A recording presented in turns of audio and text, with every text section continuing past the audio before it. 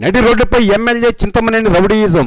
అత్యంత వివాదాస్పద ఎమ్మెల్యే, ఇప్పటికే 2 ఏళ్లు జైలు శిక్ష పడిన చింతమనేని ప్రభాకర్ మరోసారి తన కండకావరాన్ని ప్రదర్శించారు. ఆర్టీసీ సిబ్బందిని నోటికొచ్చినట్టు నడి రోడ్డుపై బండ బూతులు తిట్టారు. దీనిని ప్రశ్నించిన వ్యక్తిపై భౌతిక దాడికి పాల్పడ్డారు. నడి రోడ్డుపై జరిగిన ఈ సంఘటనతో స్థానికులు నివ్వెరపోయారు. వివరాల్లోకి వెళ్తే ఎమ్మెల్యే చింతమనేని ప్రభాకర్ హనుమాన్ జంక్షన్లోని అభయాంజనేయ స్వామి గుడికి వచ్చారు. ఆ సమయంలో నూజు డిపోకు చెందిన ఆర్టీసీ బస్సు జంక్షన్ సెంటర్ నుంచి గుడివాడ వైపు వెళ్తోంది. ఆ బస్సుపై అతికించిన ప్రభుత్వ ప్రచార పోస్టర్లోని చంద్రబాబు ఫోటో చిరిగి ఉండడంతో చింతమనేని ఊగిపోయారు. తన అనుచరులను పంపించి ఆర్టీసీ బస్సును అడ్డుకున్నారు. ఆ తర్వాత అక్కడికి వెళ్లిన చింతమనేని బస్సు డ్రైవర్, కండక్టర్పై బూతులతో విరుచుకుపడ్డారు. ప్రభుత్వ సొమ్ము తింటూ సీఎం ఫోటో చిరిగినా పట్టించుకోరా అంటూ నోటుకొచ్చినట్టు తిట్టాడు.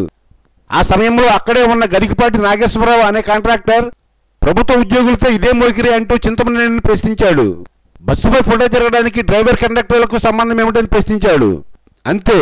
దీంతో చింతమనేని మరింత రెచ్చిపోయాడు. అందరూ చూస్తుండగానే నడి రోడ్డుపై నాగేశ్వరరావును పదే కొట్టాడు. నాగేశ్వరరావుపై దాడి తెలుసుకున్న స్థానికులు, కాపు సంఘాల వారు రోడ్డుపై బైఠాయించారు. చింతమనేనిపై కేసు నమోదు చేసి అరెస్ట్ చేయాలని డిమాండ్ చేశారు. ఘటనా స్థలానికి చేరుకున్న ఎస్ఐ సర్ది చెప్పడంతో ఆందోళన విరమించారు. చింతమనేని పదే ప్రభుత్వోద్యోగులపై దాడి చేస్తున్నా ముఖ్యమంత్రి చంద్రబాబు వెనకేసుకురావడం వల్ల ఈ పరిస్థితి వచ్చిందని స్థానికులు మండిపడ్డారు.